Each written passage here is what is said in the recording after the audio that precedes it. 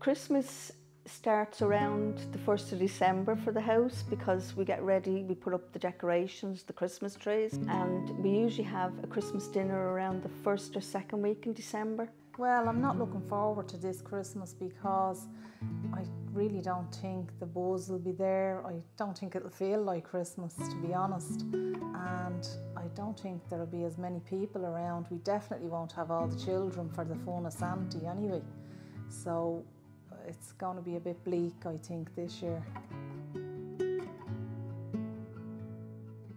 Christmas is a major event in Ronald McDonald House. We encourage parents to bring up the other siblings and make sure Dad is around, just to make the Christmas dinner in Ronald McDonald House your Christmas day, your special Christmas day. What we do is we support the families with the sickest children in Crumlin Hospital.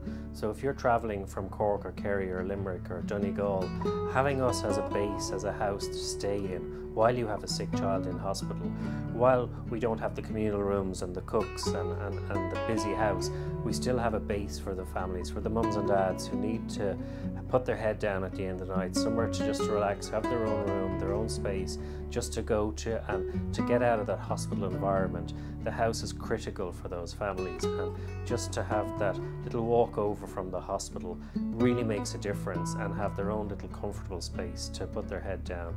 That's what we're here for, that's what we do.